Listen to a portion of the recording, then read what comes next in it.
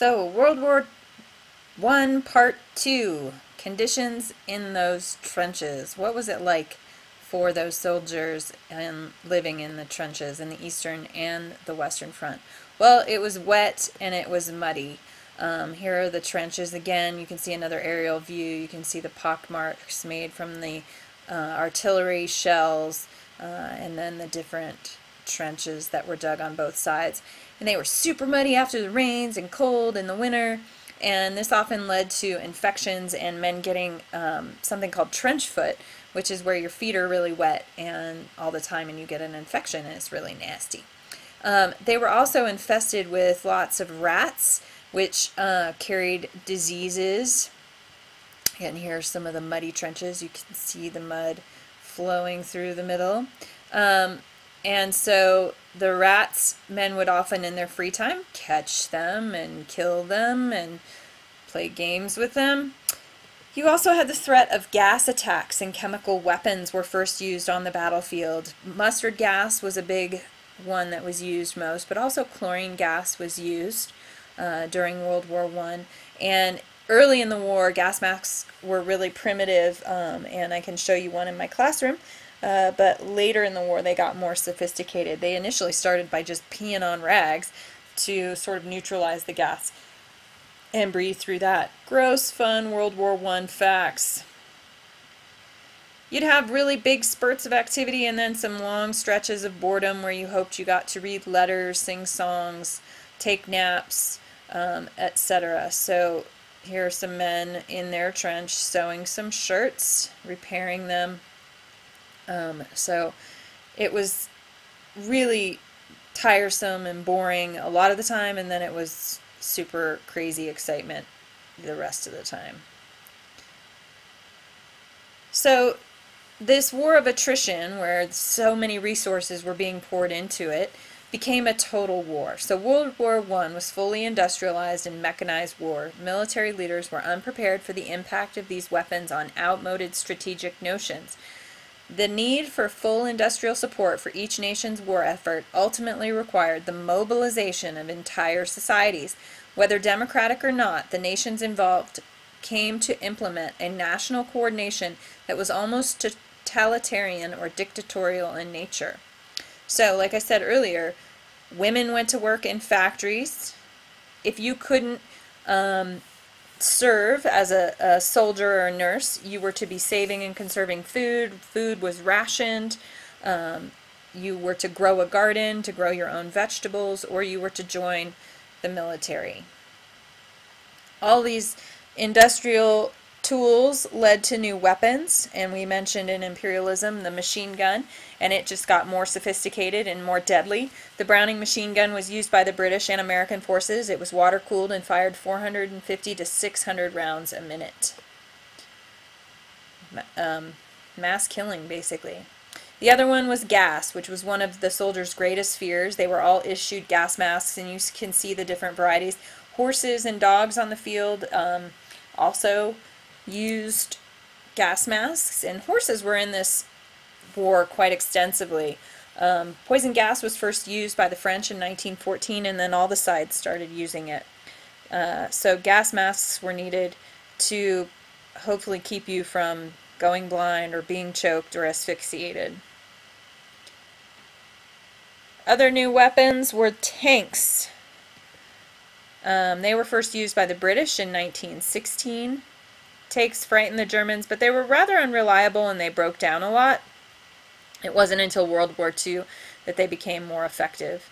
The other one was the U-boat, or a submarine, in the naval ships. So Germans perfected the submarine, and they started to wage unrestricted submarine warfare, meaning they would take out any ship, whether it was a passenger ship or a military ship. They did not discriminate.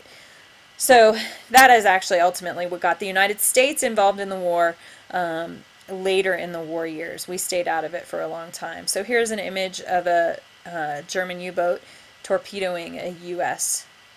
ship.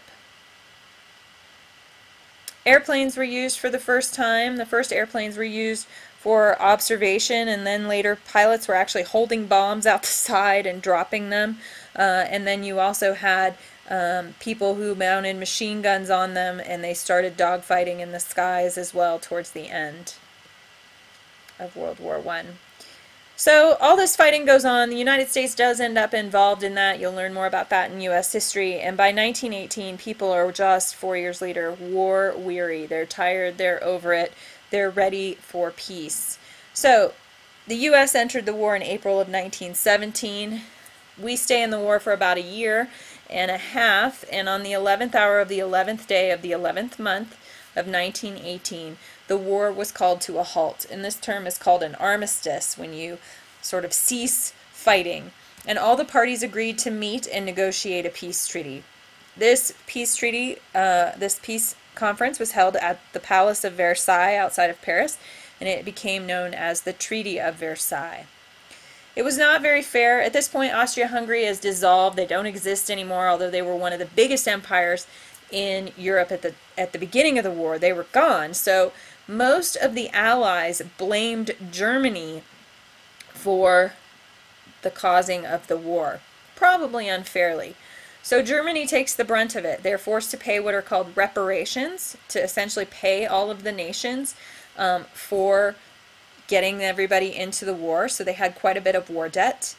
They were forced to give up territory that they had gained, primarily that territory of Alsace-Lorraine that the French were living in.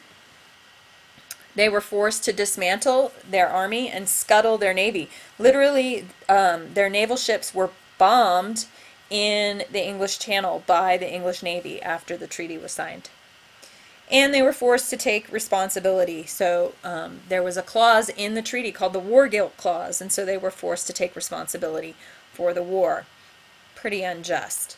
So you can start to see we are not setting Germany up for success, really, after World War I. So what's the legacy of World War I? Well, first of all, there were huge casualties. We looked at this earlier, but you can see Russia had huge casualties. France had lots of men wounded, and so did Germany. They also had quite a few war dead. Austria-Hungary, huge. They lost their whole country. You have Greece down here, Montenegro, Bulgaria. I'm sorry, this is Romania. I thought that was Russia. Here's Russia right here. Great Britain. Here you can see the number of World War I military deaths. The Central Powers were in blue and the Allies were in red. Now keep in mind there were more Allies than there were Central Powers, but the Allies took really, really heavy casualties and deaths, and in fact Russia really took the brunt of it here. But they're pretty close, on par with what Germany lost as well. So what consequences does that have? Well, you have an entire lost generation. Nations lost an entire generation of young men, potential workers, to war, death, and injury. That has huge economic impacts down the road. Imagine 1 million young men, the ages of 18 to 30, just disappearing from your society today. That would devastate your economy. So it had economic impacts. Many men came back with psychological issues. At the time they called it shell shock. Today we call it PTSD, or post-traumatic stress disorder. People self-medicated with morphine and alcohol. And so you ended up with a lot of these veterans who did survive also having drug and alcohol issues and unable to work. So, some questions that come up. Why did we end up in another world war when this was supposed to be the war to end all wars? How did the events of World War I lead to oppression?